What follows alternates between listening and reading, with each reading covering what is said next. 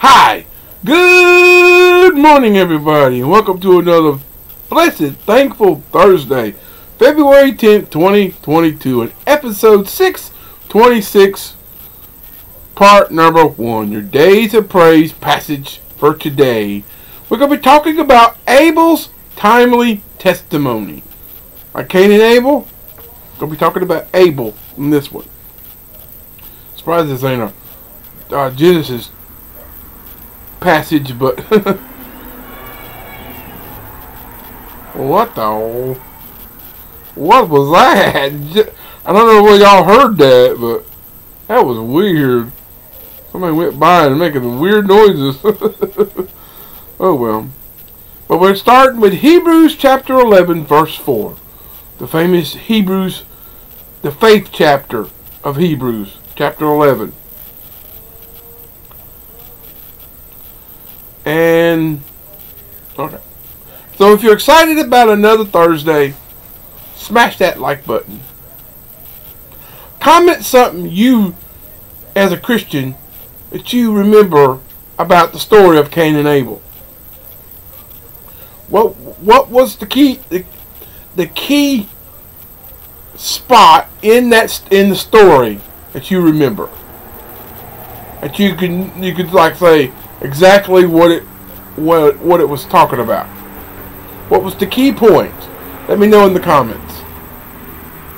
But subscribe if you do, turn on notifications, share that video and channel with your family and friends, and help me reach that 100 subscriber mark by my birthday, which is April the 18th, which is about another 2 months. About 2 months from now. Have to forgive me. I'm just a little cold right now. It's just a little cooler on the porch than I wanted, but hey, got my jackets keeping my arms cold, warm. Just put my hands in the thing, so I can I've got my book laying right here next to me, so I can look down and see the book, so I don't have to. So if it feels like I'm looking downward, I'm looking at the book. I'm not even holding the book because I've got my hands. I got my hands in my jacket pocket, so at least my fingers will stay a little warm. But Abel's timely testimony. Hebrews 11:4 says, "By faith Abel offered unto God a more excellent sacrifice than Cain, by which he obtained witness that he was righteous, God testifying of his gifts, and by it he being dead yet speaketh." So we have Abel, who was Adam's second son, which we got Cain and Abel, the two boys, was a faithful God-honoring man. But he was murdered by his older brother Cain. So from Genesis 4, we know that Cain's bloodless sacrifice was not accepted by God, while Abel's animal sacrifice was accepted. So Cain's pride, anger, and rejection of God's offer of restoration resulted in the murder of obedient Abel.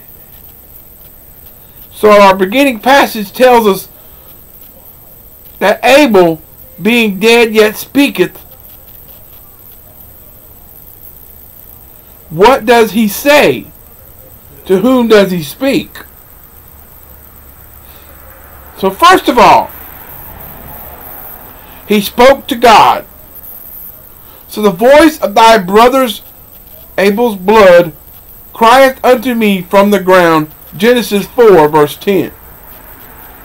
So many have followed Abel in martyrdom, and they all cry, Revelation 6:10, "How long, O Lord, holy and true, doest thou not judge and avenge our blood on them that dwell on the earth?"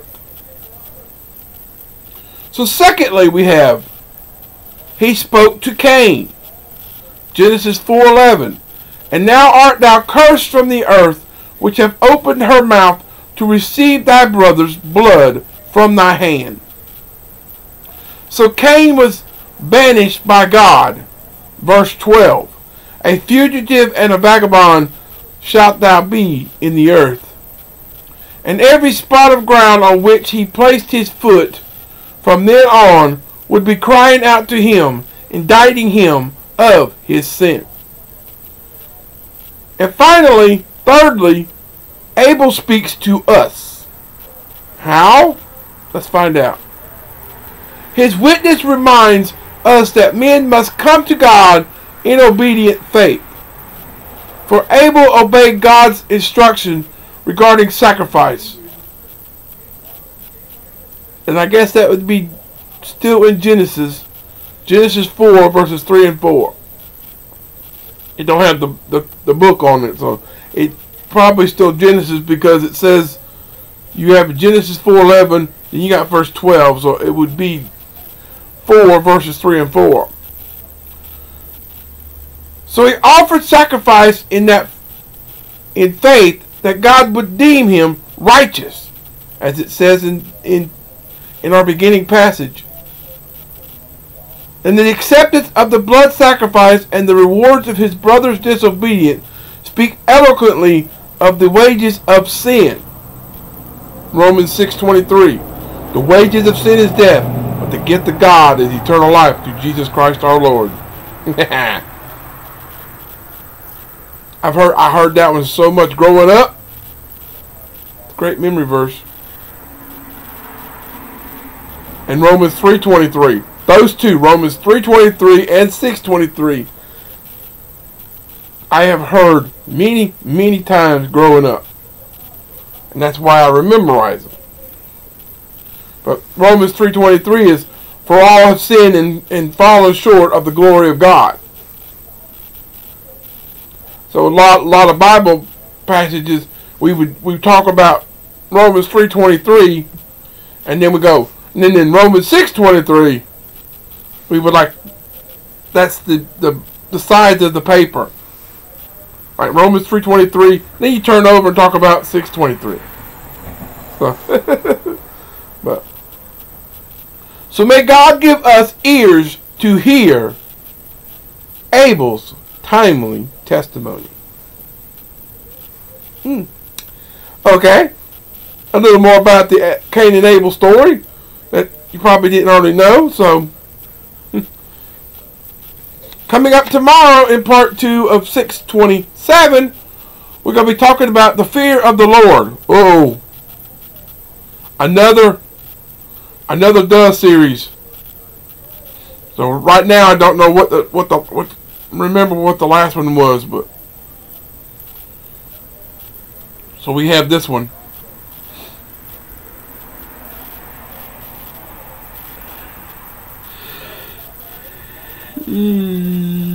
Sorry about that. But we're going to be talking about the next Duh video, which is the fear of the Lord, beginning with Job 28.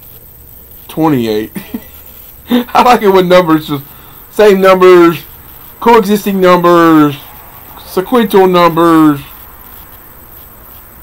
consecutive numbers. It just makes me. I get thrilled about it when I see numbers like that, especially with the Bible, and also when you get a Bible verse where it says 20 verse either 10 verse 10 through whatever the current year date is, like it's 22, so it's verse 10 to 22. Anytime you get a verse of chapter 20 verse anywhere from 10 to 22, it's like you're saying the year 20.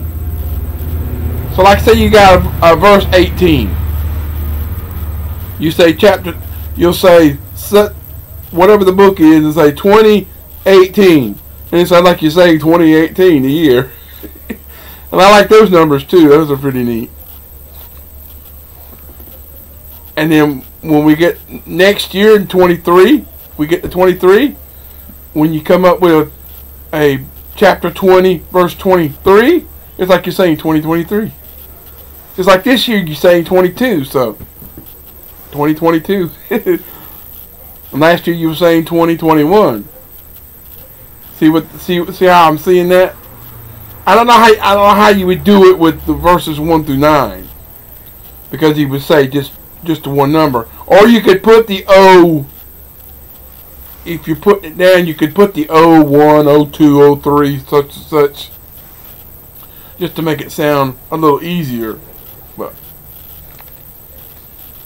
But stay tuned to that. I'll get to that in just a few minutes. But you'll see that tomorrow.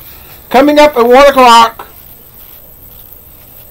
in your part 2 for your Thursday, February 10th, your Daily Bread, episode 626, part 2, we're going to be talking about His amazing help.